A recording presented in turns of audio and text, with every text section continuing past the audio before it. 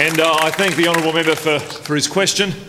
That is obviously something we will be addressing. We will be addressing that at the appropriate time, not an inappropriate one, but an appropriate one.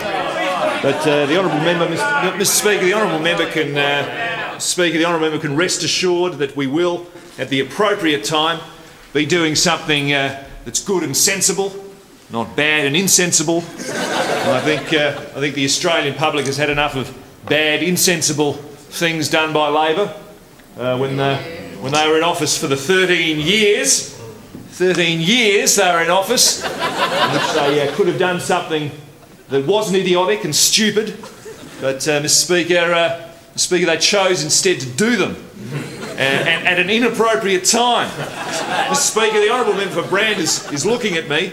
Mr. Speaker, I'm not going to say exactly what those good things and those sensible things are that we'll be doing at the appropriate time. That's a matter for Cabinet to decide, and I would be breaching confidences if I were to trot out to you willy-nilly the detail of what we've discussed in the privacy of our in-camera conversations. I'm not going to betray the Prime Minister, as I'm sure the honourable member for Hotham did during his 13 years. The honourable member for Hotham.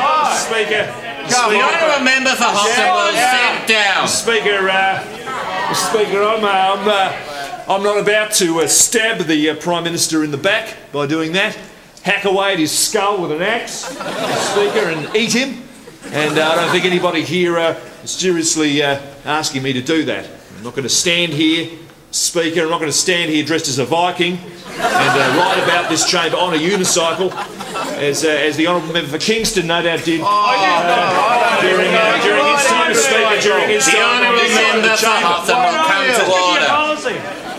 Sick and fed up to the gills with the sort of mismanagement, the sort of stupid, insane, ill-timed things that were decided under the Labor government that drove unemployment to the highest rate since Federation, and, Mr. Speaker, rainfall to its highest recorded level since the Depression.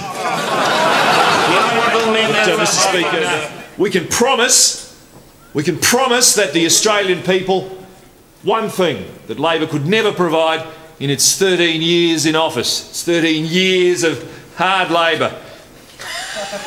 And that's the mess we're cleaning up now, the Beasley black hole, the Beasley quasar, Mr. Beasley's own personal white giant. But we can promise, Mr. Speaker, we can promise that the Australian people will get good, unstupid decisions made punctually at reasonable, sane times which reflect the mandate we have been given.